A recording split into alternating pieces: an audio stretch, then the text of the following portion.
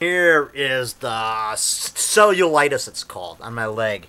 Right there, look at that. Look at how red that is, man.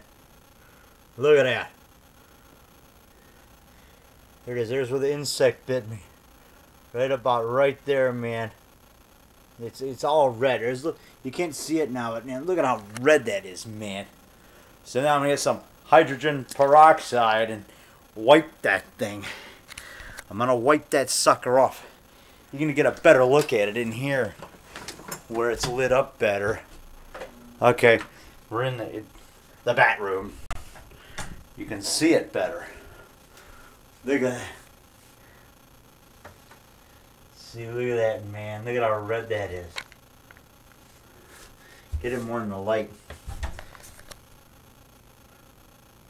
Look at that. That is bad. That is nasty. It's thinking insect bit me like right there. Right where it's really dark red. Dark red around a little puncture, man. Stinging spider or whatever, devil ant or whatever. When I get that devil ant next time. I believe in them now because they bit me. I didn't believe in devil ants before when I was Detective Rock in my movie Devil Ant and Devil Ant 2. But now I believe in them because that devil ant bit me and I'm going to get him for that. Like I'm going to wipe the area with hydrogen peroxide. And I'm going to kill that stinking thing. And I'm going to put some honey on here too for like a, I think they call it a poultice. Yeah. That's something to put on it and then put a band-aid over it. So dab of honey on it.